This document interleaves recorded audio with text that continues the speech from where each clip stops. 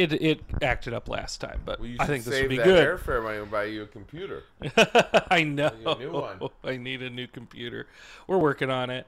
Hello, Ben. Hello. Hello. Hello, people. Whoever's We're watching listening. We're watching movies. We're watching movies. We're keeping talking about a movie today. We're more quite a movie. We're more up to date than we were for our month late Top Gun review. We're only like a week and a half into the release of this movie. Nothing came out last week. I wasn't gonna watch Minions, Rise of Gru, or whatever that. Well, but we got Thor called. coming up. We should probably see that and review that. We will be seeing that. I'm seeing it Thursday. Whoa, Thursday! You are a true cinephile. A true. I don't know. You are the Up-to-Date Cinephile. I'm literally seeing a 3 p.m. show because they do that now. Yeah, it's the first one. Yeah, why not? Why not get it out? You're excited for that scene where Chris Hemsworth has his clothes stripped off. You know what? I've already seen part of it. I want to see more. Yeah. See more. I don't think they're going to show his dong though. No, unfortunately not. I mean, why not but I have heard. If it's so delightful, it makes women pass out. I mean, I have heard ass that you get to see Chris Hemsworth ass. That's something. That's a, let's give people some. We'll probably talk about this passing out joke once we see the movie, but I find it thoroughly unconvincing in the trailer. Like they all pass out at like different moments, let me tell you something. Sure, yeah. I mean, it's a little broad. Yeah, right? yeah, We would say it's just broad. A little vaudeville. I mean, I wish seeing a naked person would make me pass out. That seems like it'd be pretty. I don't know what that person would have to look like. I mean, it would have maybe if they had like the alien coming out, like something coming out of their stomach. And maybe it's the whole body, maybe it's the physique of it all. But I mean, then seeing male genitalia, I don't find that. and I don't think anyone finds it like glorious or attractive. Well, aren't these people like in some god world or something? Haven't they seen some wild ass shit? Yeah, exactly. They're clearly not on Earth. They're clearly in. Maybe it's deformed. Maybe the fainting is not in attractiveness. Yeah, maybe it's something horrifying. I feel lucky in my life. I've never fainted. I've never once fainted. I've never fainted. No. So I can't say what would make me faint. Yeah, get the vapors and. Yeah, nothing has succeeded so far. No, nothing yet. Sometimes I get a little bit lightheaded when I stand up too quickly. At our age, that's what it'll do. So that's a thing. I don't know. So it's interesting to think about what it is. Yeah, we'll have to speculate on that more actually, once we've seen. Because I just saw the trailer before seeing this movie. Well, and it's funny because this actually like links up because in this movie you have fainting, you have uninhibited reactions of pleasure to the gyrations of someone's hips, and you have all of that. You have cutaways where the ADR makes it sound like Tom Hanks is the voice of God. And it's funny because I don't usually notice that stuff. No. I'm not technically. You're much more technically savvy. Sure. I mean, you live with an editor who I'm sure notices all this shit. Oh, and we watched it together. So, but even I noticed moments where it was clear they had to cut away and ADR in some of his lines. Ooh, it is right. I mean, this was it was pretty evident to the point that the sound. I even caught it on the sound, which you'd think they'd be able to solve for because usually they can. Like I said, I very rarely. I know there's always a bunch of ADR in movies. I know that's just something they do. But I very rarely do I notice this movie felt like an onslaught of distraction so that you wouldn't notice or anything that felt weird or as you're saying that you notice is bad, a technically bad moment, is just interweaved into the chaos of this movie. Well, and it only sustains for about an hour, and then they slow down, and then you're like, wait a second, these clashing tones don't mix together. They deviate from narration voice. It is a wild experience. We're talking about Elvis.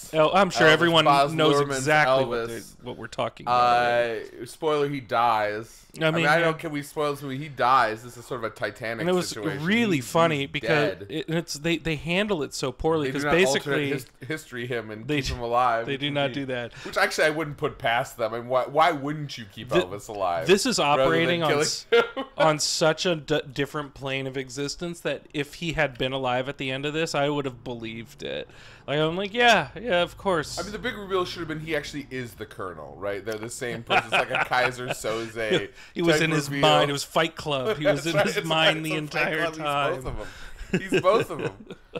Right? Which, in a way, is kind of one of the many themes, motifs of the movies. Is like, are they the same person? Are they a different person? What is the sort of nature of their symbiosis? Mm-hmm. I mean, but this movie... One of the many, as you said, because this one can't choose one. That's for what sure. What I like about this movie is that it's about everything. Everything. I mean, literally, you get the sense that there was no idea that was not... I wouldn't say followed through on, because it's not clear that any of them are followed through on. None are followed through, but many are introduced. There is no idea that wasn't, like, somehow just teed up, at least, or, like, kind of teased out there. I don't even know how to approach this movie. It is wild. It's I don't really even difficult. know how to talk about this movie because, I mean, so like the first thing you see is like the logo, right, which says like beauty, love, truth. It says a bunch of shit, and it says a life lived in fear is a life half lived. And it strikes me as nothing so much as that something that a teenager would scrawl on the inside of their Trapper Keeper, which kind of tells you what you need to know. Like I feel like Baz Luhrmann, wittingly or unwittingly, I can't say, is telling you who he is right away. That he is. Just I think he's telling you who Baz Luhrmann is, not who Elvis is. No, absolutely. Yeah, because it is just. The level of sentimentality is so high. Yeah. That it kind of, it's like, but it makes sense that this is the guy that made Romeo plus Juliet. It does. This movie, which is, a better movie, right? Obviously, but that level of sort of youthful romantic sentimentality. I grew up around a bunch of weepy ass choir theater kids. As I know you've spent time with such types very much, and they loved Moulin Rouge, right? They loved do. Romeo plus Juliet. These movies have a kind of a high romanticism and sort of earnest, youthful something. I don't even know, emotionality or sentimentality to them that, like, under another circumstance, I guess I could find refreshing. And I will say that. If you want to say one thing in favor of this movie, you won't see anything else like it.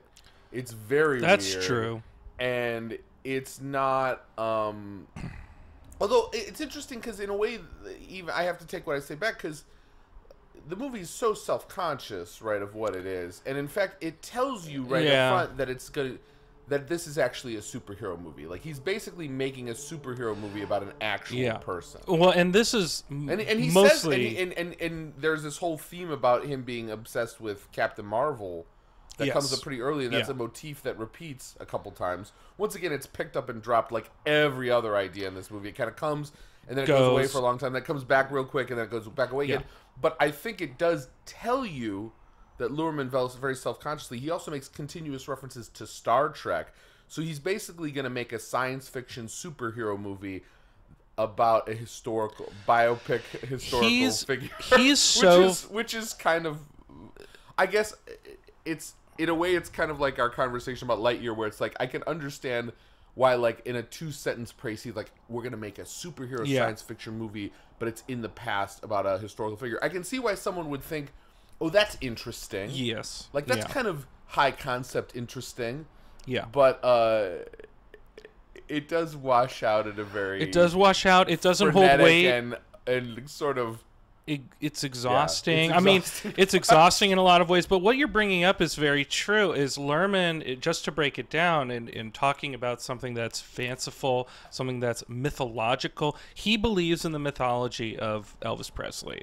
Whether that is a personal belief or it was kind of attached in, if you're going to make a biopic about Elvis Presley with the whole family and their sense of control and preservation of that person, then you have to integrate all of those notions that he was like a superhuman, that he was a myth, a legend, a rock legend, the king of rock and roll, if you will. And the movie... 100% a victim of the Colonel, too. 100% yes, a victim of the Colonel. And And totally like gloss over the sense in which his sort of cultural appropriation might be problematic. He's a Yes. friend to Well, B.B. King. He's a friend he's a to friend- Big Mama Thornton. Big Mama Thornton, And like, yeah. honestly, I mean, I do think. I mean, it's hard to know what to think. I do think that Elvis was an honest and a true appreciator of that culture. Oh, absolutely. I do there are a believe lot of- that as well. There were plenty of like Pat Boones in the world who like cynically tried to profiteer.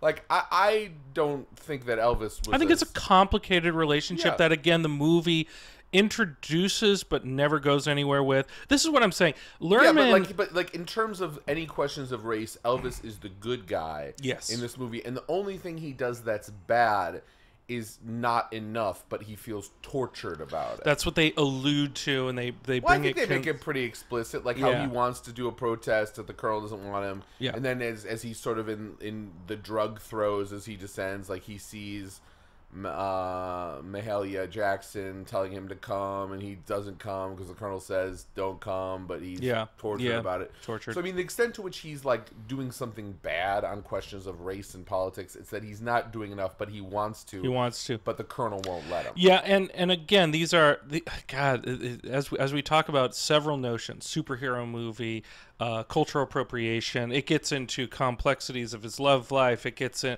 all of these things could be one movie in themselves. And Baz Luhrmann is it's an onslaught of technicality. It's an onslaught of style.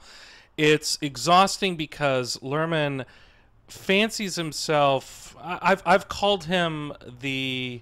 I mean, he fancies himself. Even though I think he's straight, he's the gay Michael Bay. Like, cause he Well, is. I do like it that he has a bunch of dudes also like on the sly salivating over Elvis. Yes. And I like it how Cody Spit McPhee has become like the maybe gay, the ambiguously sexual person, right? Like Yeah. he's like, oh, we need a guy who's like unsure about his sexuality but might be kind of gay but can't really embrace it. Get us that guy. But what I mean by the Like, gay yeah, is yeah, I like that guy. He seems like he's a good actor. I don't know if he's a good human. no, yeah, But sure. he's a good actor, so I hope he secures as many bags he can on the ambiguously gay train. Absolutely. But he's got that persona. He's got that physicality to him that can be used for such. But when I say he's the gay Michael Bay Luhrmann, it's his flamboyancy. He like as Gay Michael Bay is good. as you lean in, as he leans into, say, Romeo plus Juliet, he leans into the rhythms of its language and hyper stylizes it with everything around it rather than getting really at the heart of it. Same thing with like Moulin Rouge. I mean, it's hyperkinetic. I mean, he knows how to slow down in some of these films, but then you see the lavishness of something like Great Gatsby, and you're like, wait, I understand what he's doing, but in order to get into the rhythms of S. Scott Fitzgerald and that world and to show you it, but he never almost leaves it, and so it becomes kind of a hypocritical. And I think the same thing happens with Elvis. He becomes a bit hypocritical in lavishing on the idea of the mythos, legend status of Elvis, while Austin Butler is trying to ground, humanize, bring struggle, and they clash through the entire Honestly, movie. I will say this. I liked Butler, and I thought in another fantastic. movie, like I thought he carries the movie. He right? does. It's a biopic about Elvis. Of course, he's basically in every scene. Oh, but or in every he's shot. out acting everybody in every scene. He's got shades of subtlety and mannerism. I mean, the makeup job, costuming, everything around Butler and fashioning him. He also then brings a soul to it, and it's fascinating. Yeah, to watch. no, he is. Yeah, he. Credit to him. Yes. Right? Like I think he deserves Absolutely. a lot of respect for trying to take this movie and give it some sort of a center. Yeah. Which it is so resistant to having. It does not want to. It just wants to constantly. It never lets you stop. It's spin off its literally spin. Like they even have the transitions. It's like film transition. The movie. Okay, that's what it is. Okay, there's a couple different directions I want to go, and I think are worth going with this movie. But let's stay on the stylistic direction for a while because I feel like that's where we're at, anyways. Yeah. I mean, what's funny about Luhrmann is he seems to know and forget periodically, at least in this movie, when that he can let it breathe and when to let it breathe. Yeah. Like, So I knew immediately I was in. He was going to fuck it up when, Cody Spick-McPhee's character brings the first single. That's All Right, Mama, which is an electric song. It holds up to this day. Great recording. Great. Probably the best thing Sun ever recorded. That's right? true. And they recorded Johnny Cash. They recorded Blue Suede Shoes. Great things. I mean, clearly an iconic record label. Yeah. Just electric. It's an electric song. You hear it and you immediately understand, okay, this is something new. Right? And that's a moment where he could have let it breathe and just played the song and had people react to it. But instead, it becomes this hyper techno. He gets into some dubstep. People are rapping. It's like contrast that with another scene that he gets right, where he just lets the young Little Richard play Tutti Frutti and they watch him. That was a great which is scene. A much better scene because that's also electric. I mean, it's an electric song, an electric performer, right? Yeah. Young Little Richard was just blew people's minds. People didn't know what to do with this guy. Just a rock and roll legend. Right, and they let it breathe. They let us watch him perform, and see Elvis and BB King and the people in that room respond to it. As you're saying, they almost let all the black set pieces breathe more. Even the guitarist in the beginning when he's at a young age, he sees him. Forgive me, I forget his name. He's a legend. He was a legend blues guitarist, and they let even though they cut away, they let the song breathe. They let his articulation and singing breathe, but they never let Elvis breathe. Like even when they get into like Jailhouse Rock and Ain't Nothing But a Hound Dog, near in the special, it's like almost montagey, and a couple of the performance scenes they at least let him perform for a minute. But then they break it up in this stylistic form, like when he's performing and gyrating. Once he's like, you can't wave a finger, and he's doing it at the stadium, and they do these flashbulb Luhrmann-esque stops to the action. And we should be feeling every single movement, every single dynamic energy shift that Elvis was doing to understand why he was so electric. But Luhrmann, almost in his instincts, takes away from that. It's wild to me, the decisions he makes. He knows that at some point you should stop. Yeah. Right? But even then, he would just give up some of these moments way too quick. I thought the scene right before the first performance at the Hayride, where they're out there singing spiritual together. Yeah. If he'd let that breathe for a little bit longer, stayed with the family, kept it just that little spiritual. I agree. It would have been much more affecting because I could feel myself starting to react to it emotionally. I'm like, oh, this is very moving. Could be. And then it just gets wild again. Yeah. Right? And it's I don't have a problem. I mean, we both loved, Everything Everywhere All at Once, which I'm sure is a movie we'll come back to over and over again and talk about. And that's a movie that is frenetic, but then slow, then frenetic, then slow. I don't have a problem with using the tools of cinema to be frenetic and crazy, but it's you can't. This movie, first of all, another movie that's just too fucking long. It's 2 hours 40. Well, and it's just 20 minutes in, I knew exactly what the movie was gonna be like, and it was frustrating. Well, but it commits one of our number one biopic sins, right? Which is we got to tell his whole life story. Yes, and that is a sin. You could have picked so many chunks, right? The obvious, one obvious ending that the movie has available to it is when he does his comeback and he does the special. Right? Which that's how the Jonathan Rhys-Meyers miniseries ends, with him coming back to do the special. And they survey a lot of his life in that miniseries. Obviously, that was 8 hours or 4 hours to 8 hours. I mean, I think it was multiple episodes. And Jonathan Rhys-Meyers did a really good job. And the end of the series is him doing that song at the end of the special. And that's where it cuts to black, and then it gives you some of the what happened to Elvis after this moment.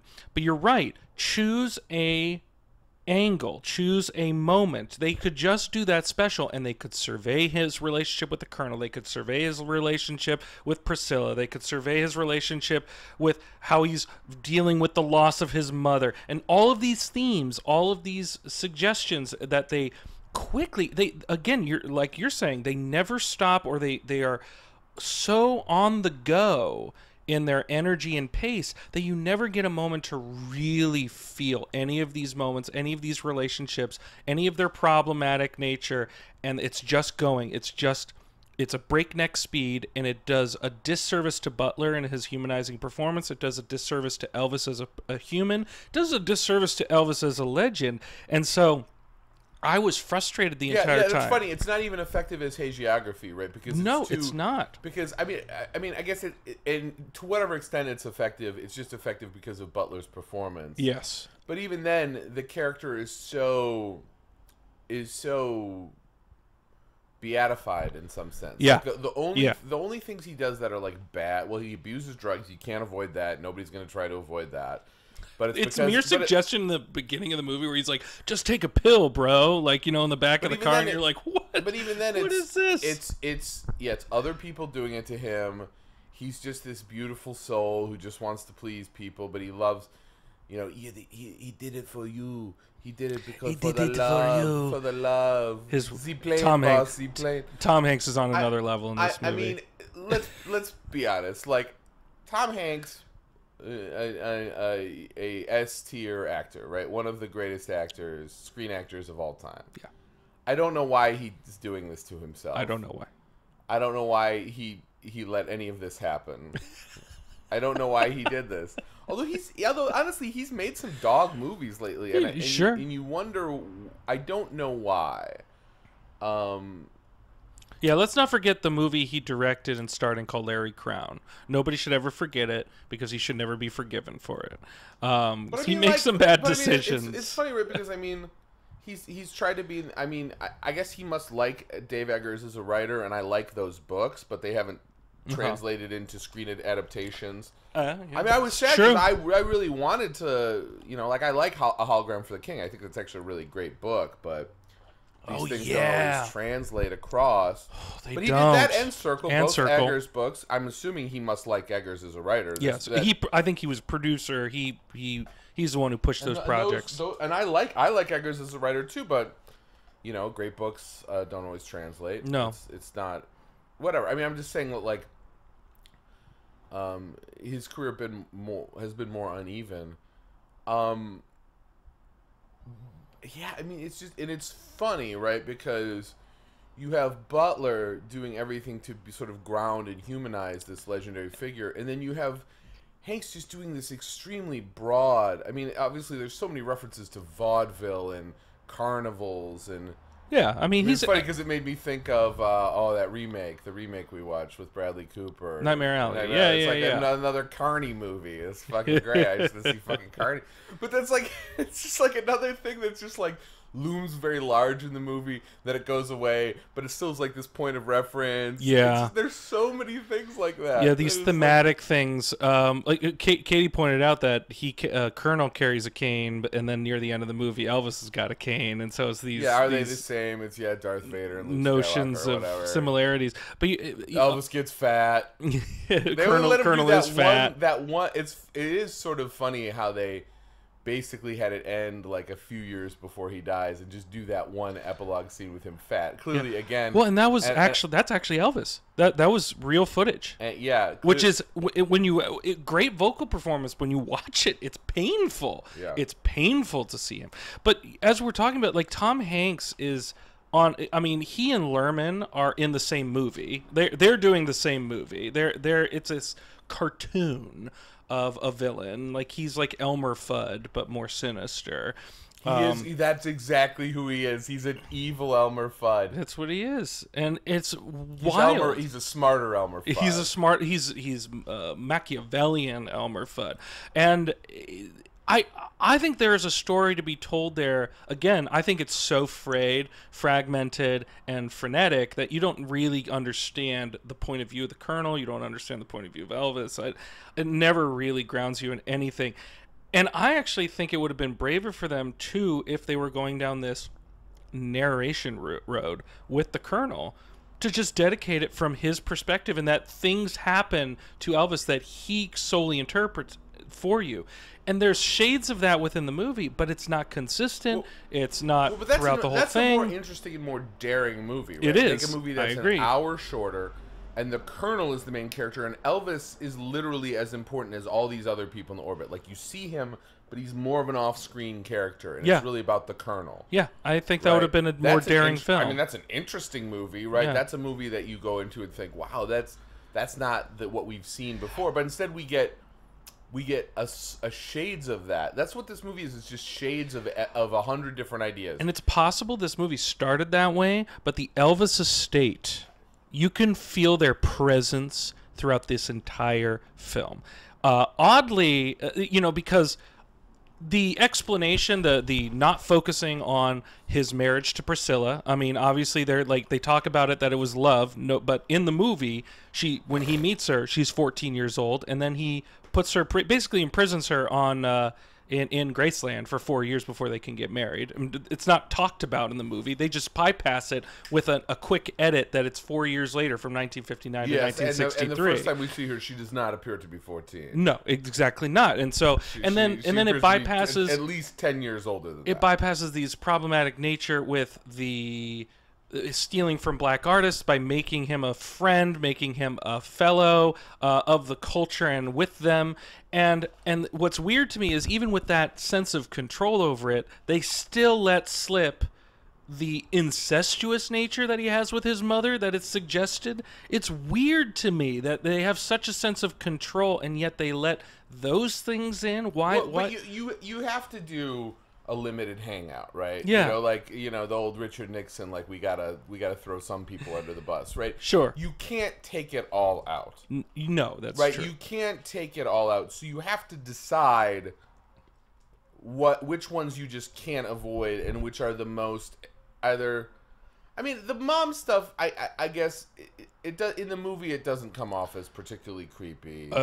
There are two scenes with her that I did find creepy. Which ones? Well, at one point she's at I Graceland. left a couple times to go to the bathroom. So there's a scene between him and her at Graceland when she's like trying to manage, and he is about to run off. I think he's upset with how everything is going, and he like leans into her as though he's gonna kiss her. Like, I mean, they're whispering sweet nothings, like at cheek to cheek, and I was like, "This is weird. Okay, this is a strange suggestion." What's funny, going by the on way, here. just as an aside, I very rarely, I always try not to leave the theater. This one's I'll hard. hold it. This one's hard. But this one, not only that, I didn't try. I was like, I don't need to see all this movie. I could probably leave it now and know everything I need to know. I did stay to the end, but I definitely took a couple this movie, health breaks. If you know about Elvis, you learn nothing about in this movie. If you knew nothing about Elvis, I still don't think you learn much of anything. It's such a weird blend of interpretation that you could walk away being incredibly confused. Yeah, but it's okay. So there's the mother shit, but yes. So we lied a lot of it. You have the drug abuse, which is unavoidable for all kinds of reasons, but still makes it's more sad. They make Priscilla to be like a progressive woman. She's like, it's not the women you're sleeping with, Elvis. It's the drugs. And I'm like, I think it's probably all of it. But even then, the cheating is just it's kind of glossed over, and it's, everything bad that happens because he's tortured, and he's tortured because of the Colonel. Yeah. And maybe because of the sort of wages of fame and wanting to be loved by the masses, right? Shit like that. But he's never, like Elvis never does. He is never evil. No. Right? No. And you only see him really angry once at his people who are taking advantage of him, being like, don't talk about what I do to make money for you and my family. He gets slightly angry. Well, right but then, and it's also a mixture where they have Priscilla being like, I don't care about the money, and I'm like, horse shit. That family definitely cared about the money. But I mean, I have less issue with that because that is what she would say, right? I mean, you would say that, do what you want to do, honey. I don't care about the money. That's what you would say, whatever you felt, right? Yeah. So that to me is like, I agree with that she's not being honest, but I don't have a problem with that moment because I'm sure that's what she said. Yeah. Or that is if you're in, I mean, that's the other thing is the movie. Okay, so this is a good segue to talking about the thematic mess that is this movie. There's a lot. So Luhrmann, I'm assuming he lives here in America now. All these motherfuckers end up living in America, or I'm sure he has a house around here. It's possible, yeah. Right, but like a lot of emigres, right, or foreigners from the Anglophone world, what is he going to talk about? Well, he's going to talk about 20th century America, right, which is a good subject. And I'm no jingoist.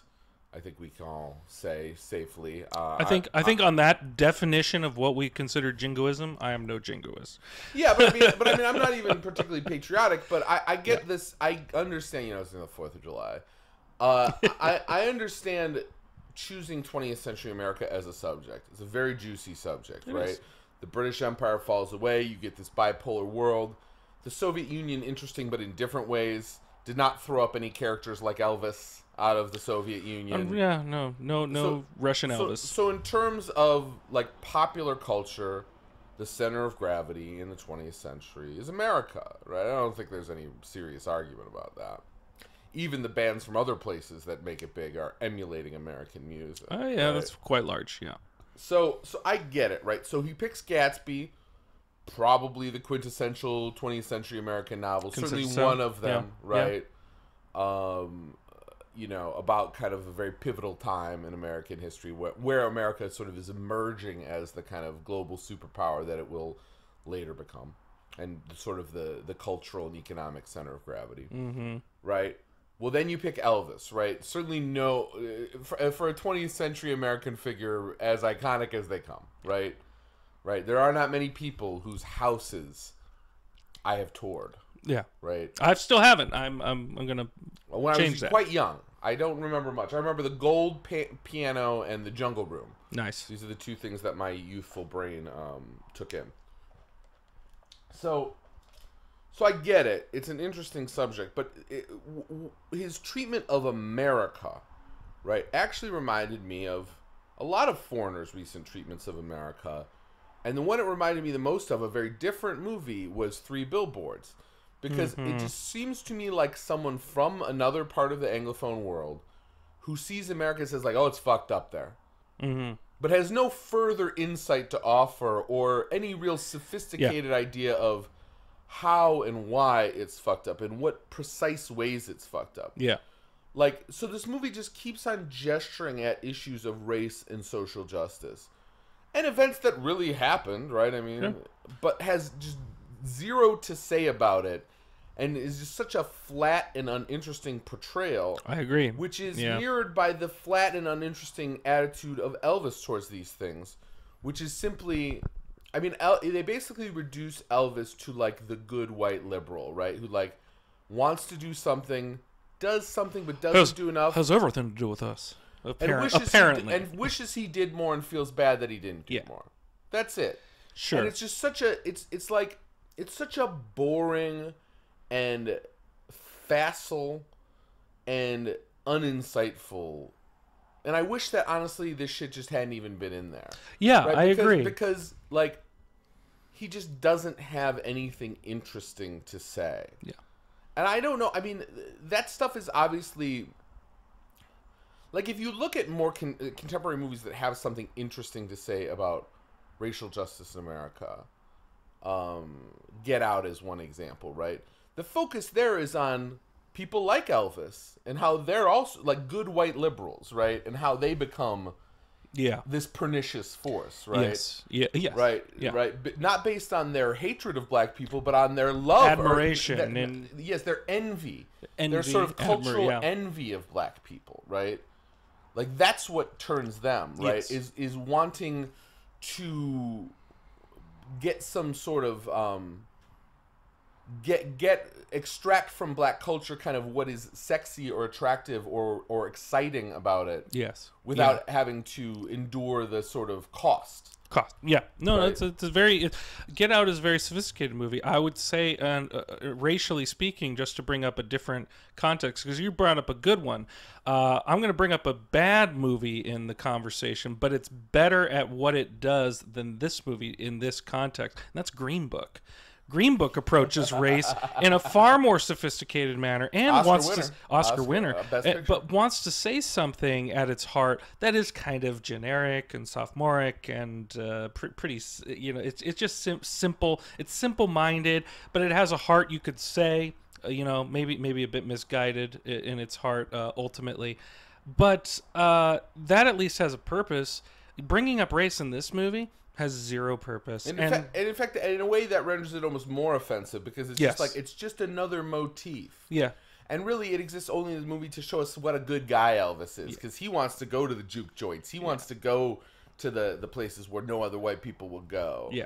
And like, I mean, like I said, I don't,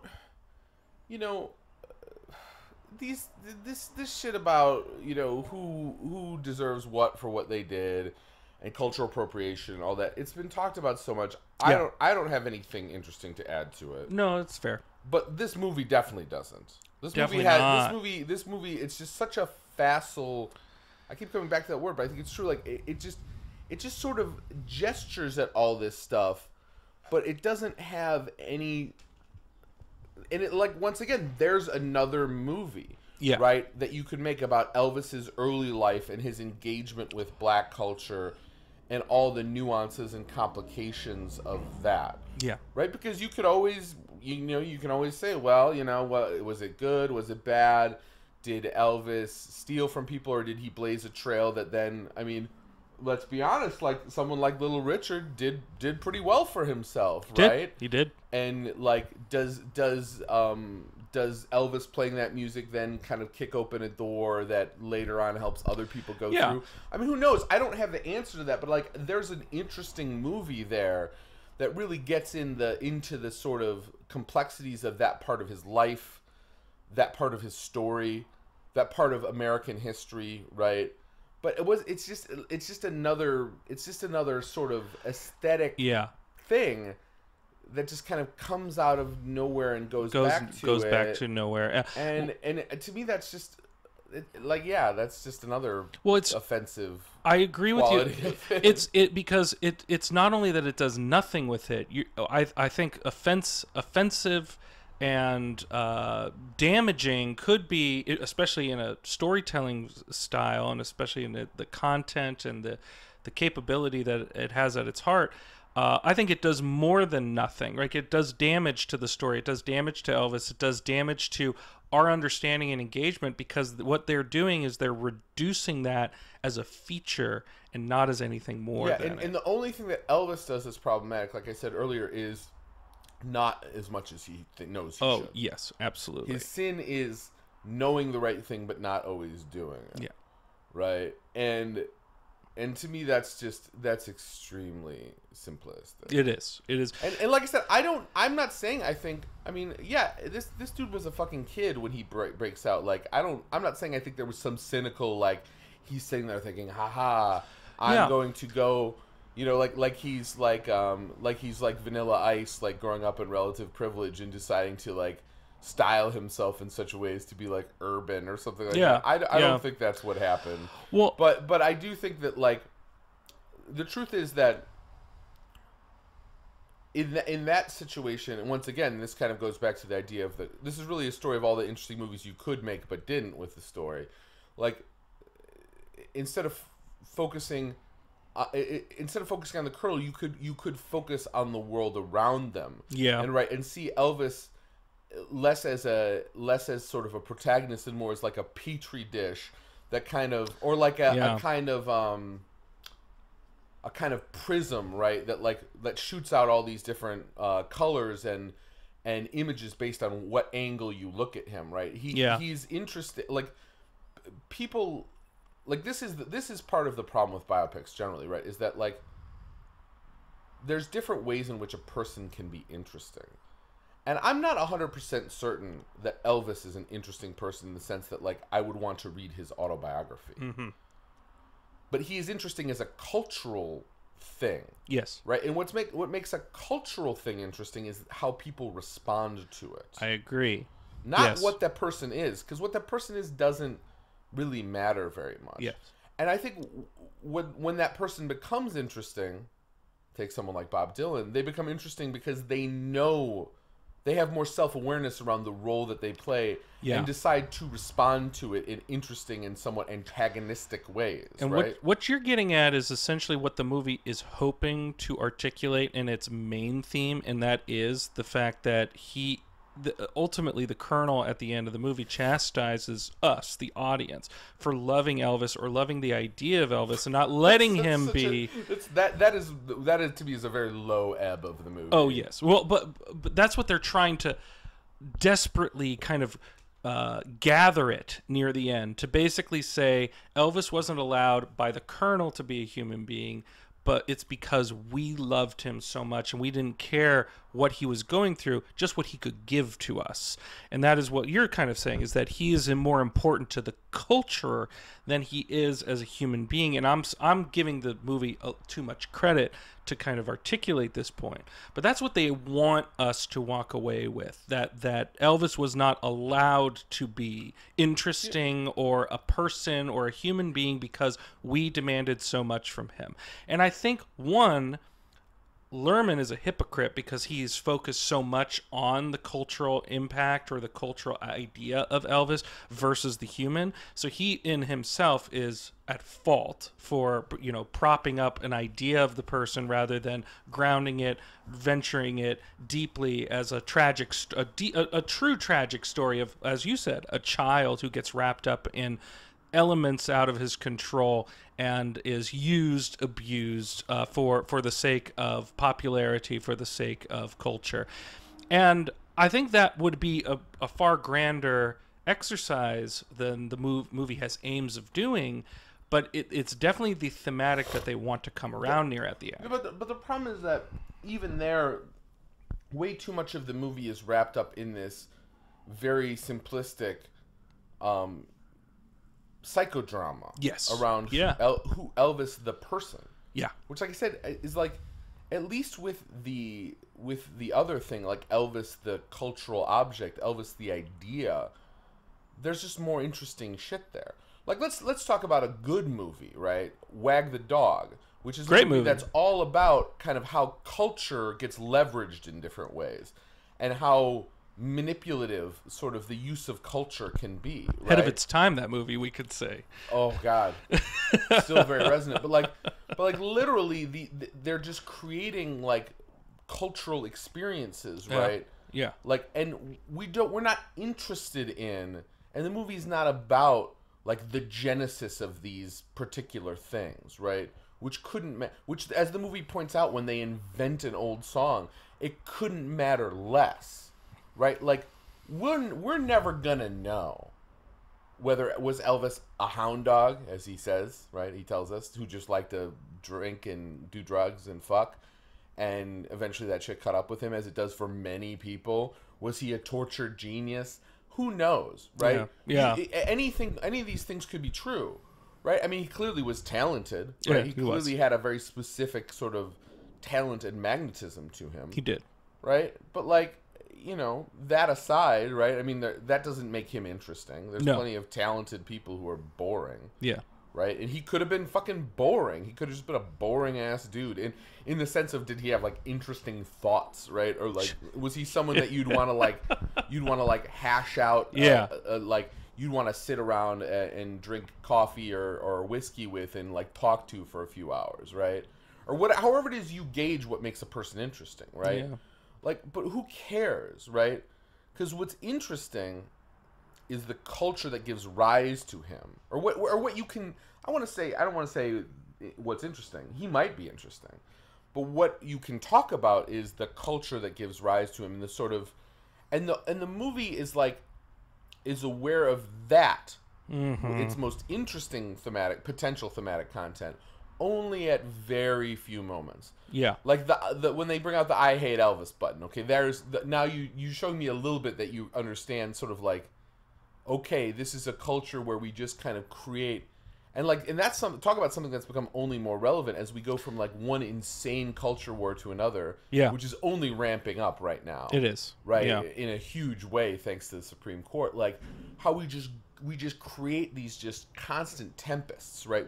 Constant tempests, pop culture tempests, cultural, political tempests, right?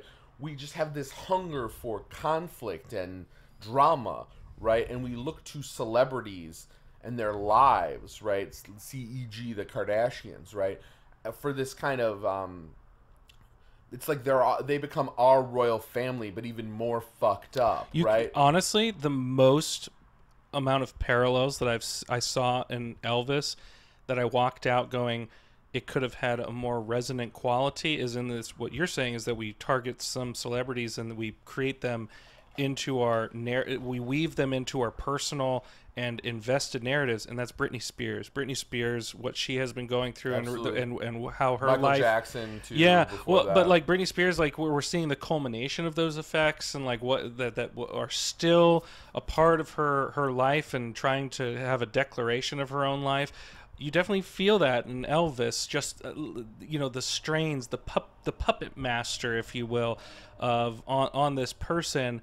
And the only times I really felt invested in it is because Austin Butler's performance, and it had nothing to do with how the narrative or style or anything else heightened my involvement. It was only his performance, and everything was working against it. And I will go back to saying and applaud him, because without him, you have nothing in this movie. Well, but it's also about how, along with rock and roll music, right, America's true sort of important cultural product is professional wrestling, right? And how everything is ultimately professional wrestling. Yeah, yeah. Like Elvis is just a pro wrestling character. He's a good guy, and then he's a bad guy. He's a good guy to some and a bad guy to others. Then he kind of then he's kind of the bad guy that's just doing it for the money. Then he's the good guy that's getting back to his roots, right? Mm-hmm. I mean, it's just a pro wrestling narrative, right? It's very where true. You keep on turning and turning and turning a guy to keep the juice around him, right? That is very, very observant. I think that is very true. And like, that's interesting, right? Yeah. That is an interesting story. That's right? the Colonel's story, technically. Well, that's because he's the one who's got his fingers on the pulse. You of them. have managers, right? You have managers. Who's the guy who come out with the Undertaker for the longest time? I forget his name. He was a big guy, but I'm forgetting his name. Well, there's Paul Heyman, who's the manager for many people. Like he's been Brock Lesnar. Paul Heyman, yeah. And he's, but like, so you have, but even that's part of the act, right? Yeah, Which is an interesting. That would be another interesting way. But once again, you'd have to not do this weird POV thing with the Colonel, and you could actually leave it to the audience to decide: were these guys in it together? Yeah. Was he a true villain, or were they kind of both playing the same game? I would have, right? And as you're saying that, I almost would have preferred a movie that, again, with Elvis, ambiguity of who he is, which I think is 100% true. I don't think we know who Elvis was. I don't think his family gives us any sort of idea of what kind of family man he was or what they meant to him. I don't think anybody who worked with him knew who he was. You can't make that an interesting movie, because I think the movie you can make interesting is, like, imagine if the POV was Priscilla, or imagine if it was like rotating around people who were neither the Colonel nor Elvis. Yeah. Right? People just observing them. Yeah. And just, or even invent a character, like an investigative journalist or something, right? Invent a character, right? Or like make a composite character, someone who's observing it, right? And trying to figure out what's going on. Sure. Because all we know, because what this movie is basically telling us is Elvis was pure and good and was manipulated by the Colonel. And the Colonel is probably bad, but he's ambiguous enough that we don't completely hate him, or we're willing to at least follow his story, because there's a kernel, pun intended, of truth to what he is saying, right? About and even Elvis knows that, right? Yeah. Because the Colonel is the villain, but they have to make him like a little bit sympathetic and interesting, because otherwise the movie really breaks down, right? Yeah. Because he's got to carry so much of it. He does. Right? Yeah. He has to carry the kind of narrative thrust of the story.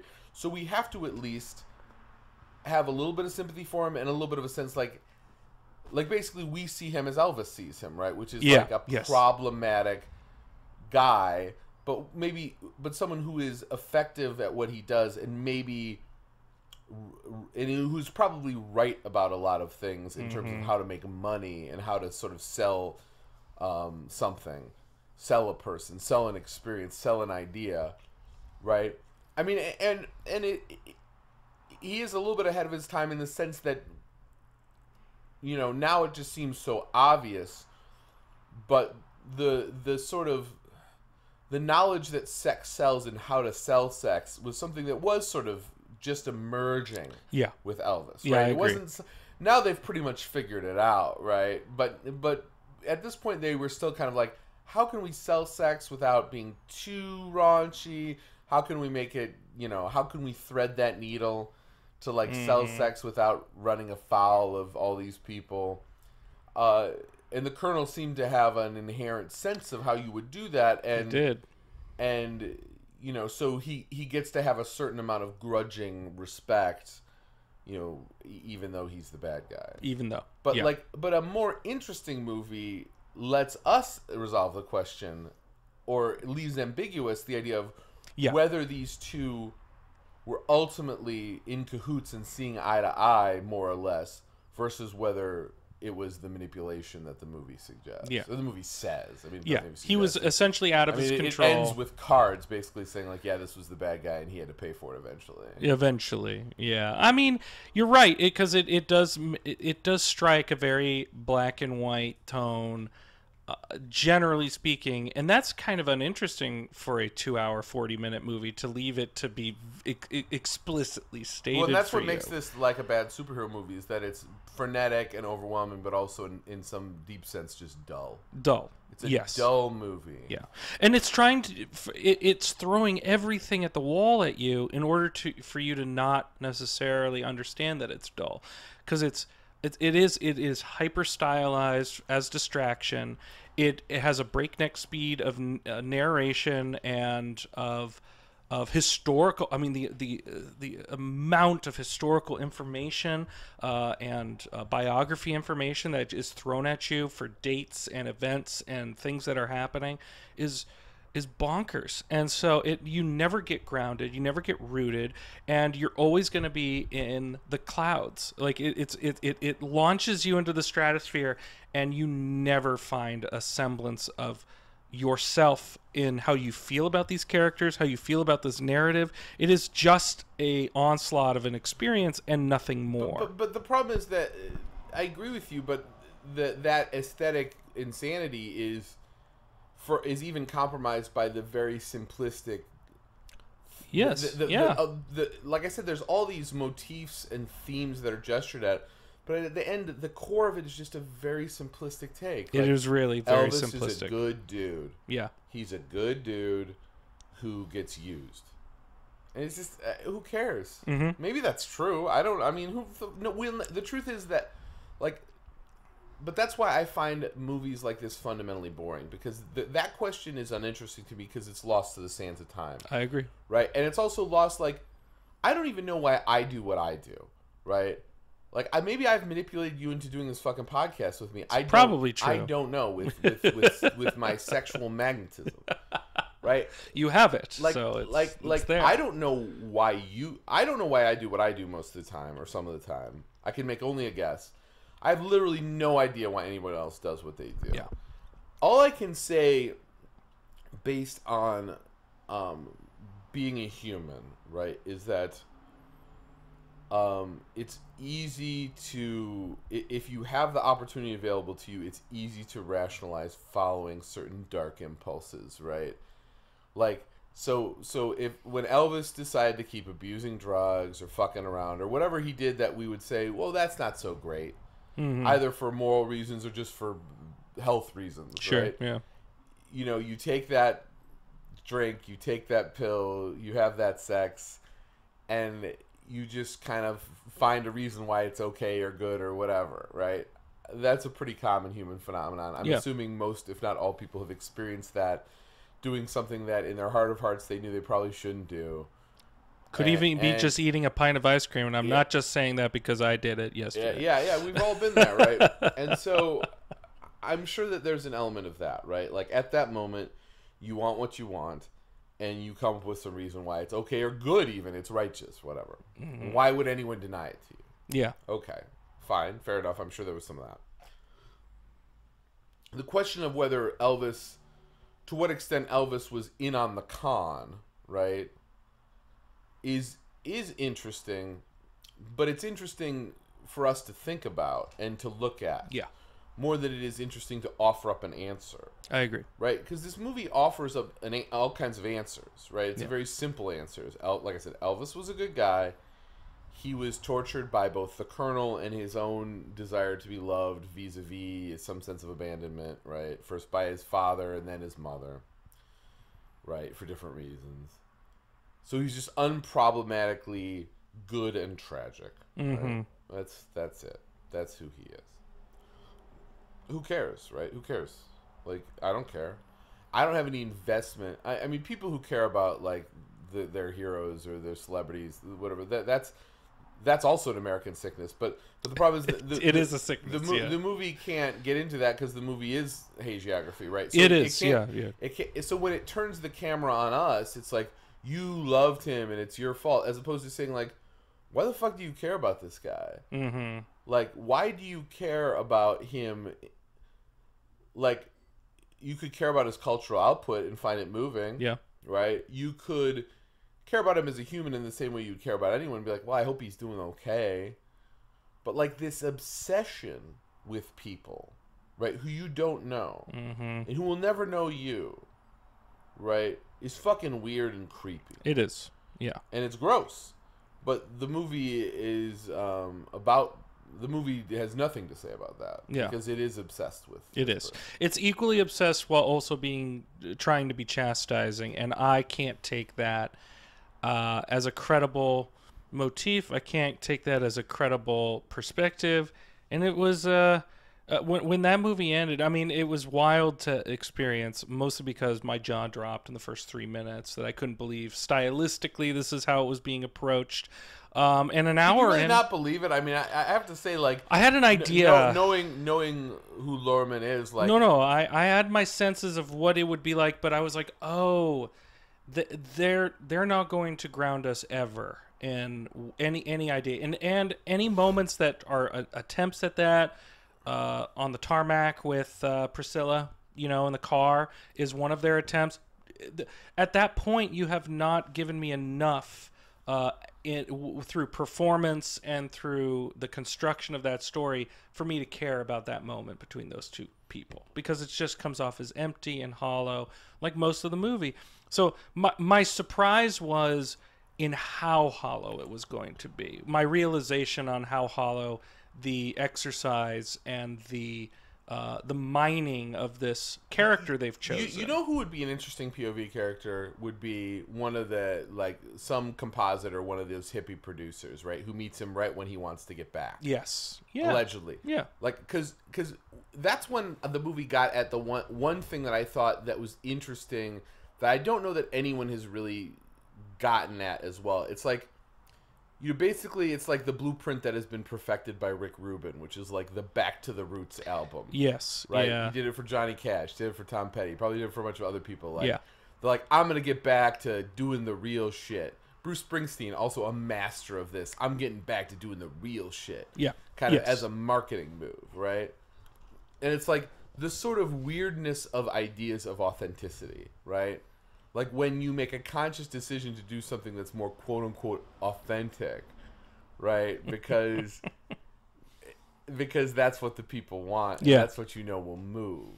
Yeah. Right? And that's why the sort of... Because there is a kind of, like... There is a very classical artistic... His artistic path has a kind of nice classic arc to it, where you have the Edenic state, which is the early Elvis, right? Mm-hmm. Then you have that kind of destroyed by doing the movies, right? And becoming this kind of cartoonish figure. And then you kind of right the ship by going back to your roots. And then your encore is to do this Vegas show, which maybe at its best was like the full apotheosis of who you were. Of who he was, yeah. Right, so...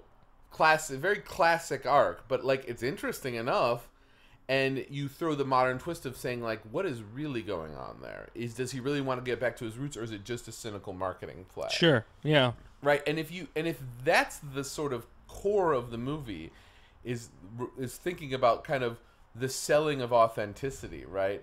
Because in a way, Elvis is, I don't know if have you ever seen The Wrecking Crew? Yeah, the documentary. Yeah, Yeah. Like that's one thing the movie. I'm a talks huge about. fan of Carol Kay as a bassist. Like, Yeah, so.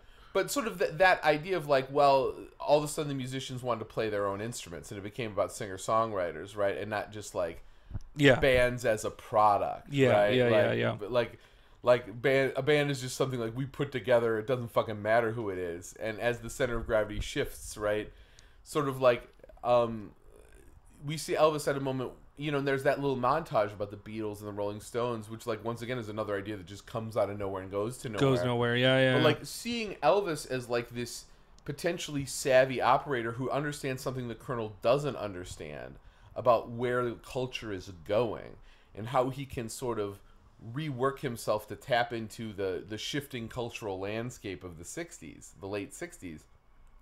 Okay, now we're getting somewhere. Because now we're looking at Elvis not as like a tragic hero, but as like a savvy operator. Yeah. Right? Yes. Who sort of sees something and is able to respond to it in a way that the Colonel misses. Mm-hmm. Right? Okay. That's the core of an interesting story. Can be. Right? Like Elvis is as a washed up movie star, like kind of trying to like find his footing in a new world and succeeding at doing so, right? Having a real success at it. Okay. Yeah. But like the movie just doesn't have the wherewithal to see where there's actually something interesting going. Yeah, it doesn't have the wherewithal, and again, its trajectory. It really had these, I think, simplistic ideas of what they wanted to tackle, and they imbued in that through that narrative choice of what the arc you explained that makes sense in a way to deal with these moments that are challenging or could be interpreted as cynical marketing ploys. They don't necessarily have an idea. They don't have their mind wrapped around all of these individual themes. This is like 6 movies in one. You could do one theme and make it prominent for one feature. You could tackle 2, maybe 3, but it's like 6 different movies, balancing these ideas of race, of culture, of sexuality, of control, of marketing, of the other identity. Way this is a fucking superhero movies that's all at the end of the day just fucking fan service. It really is. The Elvis people, I guess, want to see Elvis's life. Like, if you were to create a movie, if you were to write a fictional movie, right? You would almost never write it this way, which is to say, as just kind of a more or less linear narrative of a person's life. Yeah, right. Yeah, you never for sure. Oh, that's going to be the most interesting story, right? Like unless it was the nature of, unless that was the story, right? Like like Benjamin Button and they're aging backwards or some shit like that, right? But like you would never, Like even take one of your favorite movies that we've talked about twice now, Barry Lyndon. That's pretty epic and sweet, but even then we're picking our spots, right? We are. We're picking our spots, right? You would never just say like, okay, we basically just need to tell this character's life story. You're always picking, even if it's a very character-driven thing where it's about this one. And I don't mean character-driven in the sense that every story is character-driven. Yeah. In the sense like, oh, it's about this one person, Like, imagine if you were telling Michael Clayton, and you wanted to do a quote-unquote biopic of Michael Clayton, where you're like, okay, let's meet him as a child. And then, like you would never make that movie. Can you imagine? You would never make that movie, No, because that's not what's interesting. Yeah. It's the old screenwriting thing, arrive late, leave early, right? Like, what's interesting here? Yeah. Show me what's interesting. Yeah. And they have made a mistake by thinking. But biopics make this mistake all the time, They right? do, We keep they do. coming back to this, like, you decide, oh, it's a biopic. It needs to be a biography. I guess that means it basically starts when they're born and ends when they die. And that's right? just not where the interesting stuff is. And they equate the history of the person because they think that's interesting because of who the person is, not because they are actually interesting. And this is a biopic I come to as a good biopic. The Queen is a good biopic. It's a very interesting one. We see her at a very interesting moment, and we really get into her at this particular moment, and it's like, and it's not even maybe the moment you would expect, right? No. It's like, how does she respond to this crisis? Yeah, right. And it's like, and I find Queen Elizabeth to be a much less interesting character, Although I guess she is interesting in Elvis in the sense that a lot of people are obsessed with her. There is a weird obsession to the royalty. Yeah, but like, let's pick this very specific moment and really look closely at it. Yeah. And make a tight movie. Well, in the same way, thing. in the same way they did with Spencer, like and surveying Princess Diana in a particular moment, and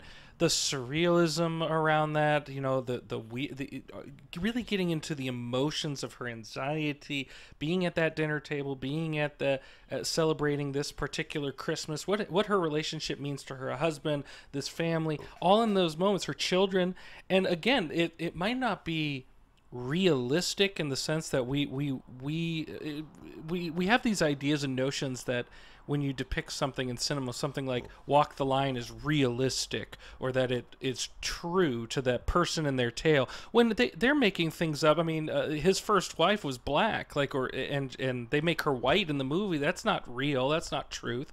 And they do it for a service of something else that they're trying to get at. But Spencer's getting at a different kind of truth, like a truth of the feeling, a truth of the mental and psychological state of somebody, and trying to kind of mine that interesting material for what this person who, again, also you could say, like Elvis, was put into the spotlight, where everyone had these notions and interpretations of who that person was, and they're trying to subvert what is the cultural understanding of this person and what is the personal understanding of this person. And the genius of something like Spencer, which is a movie that very much knows exactly what it is. And what it does. It does. And I mean, that's the thing about Lorraine in that movie is and Stewart, right? Clearly both of them deserve a lot of credit for that movie. Yeah. Clearly a very collaborative type movie, right? Yeah.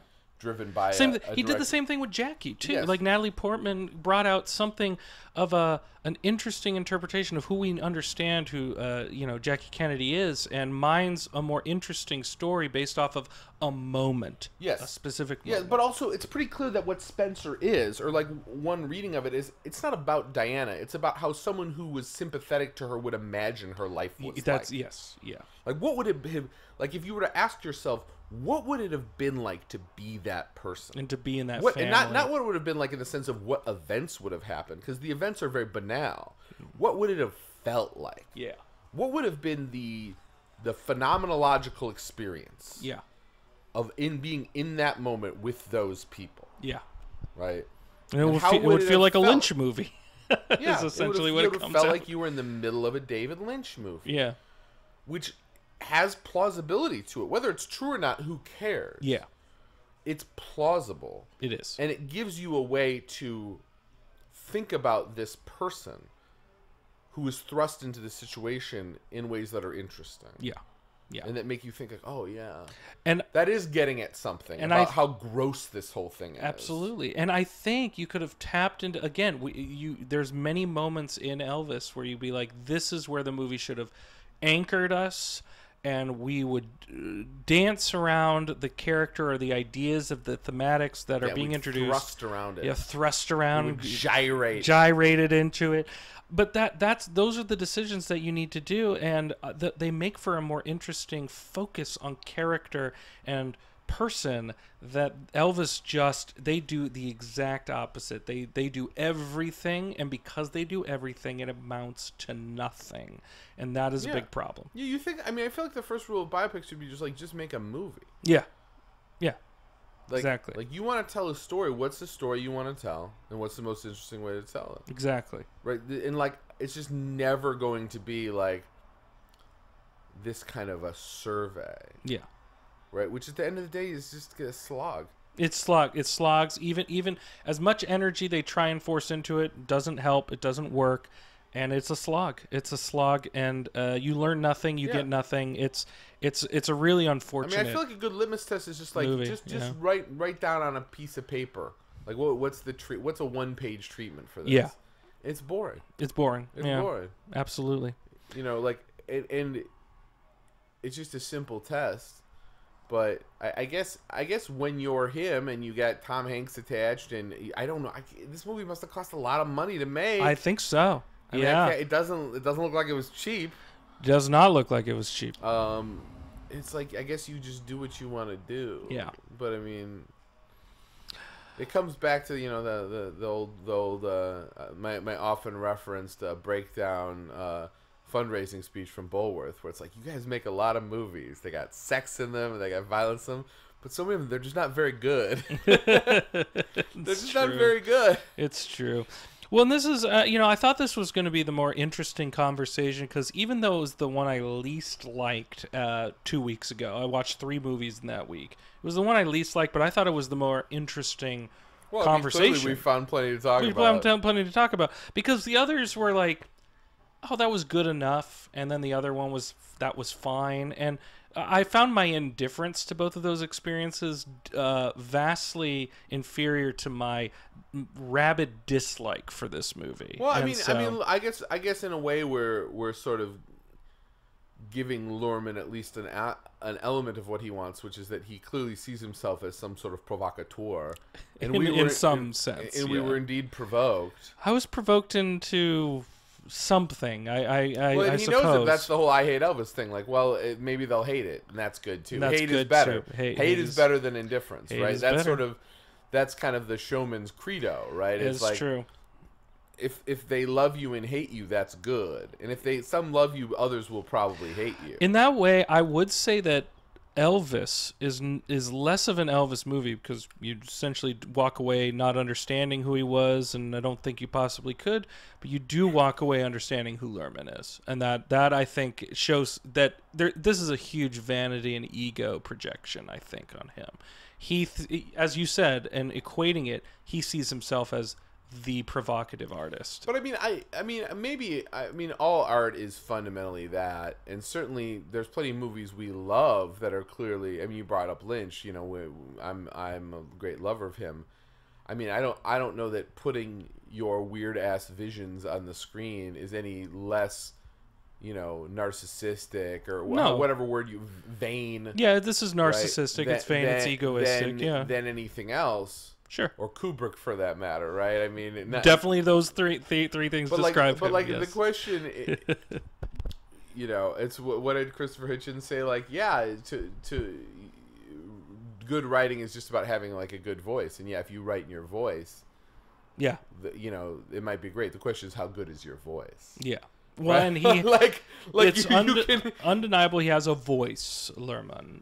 There's no doubt, right? I mean, this doesn't.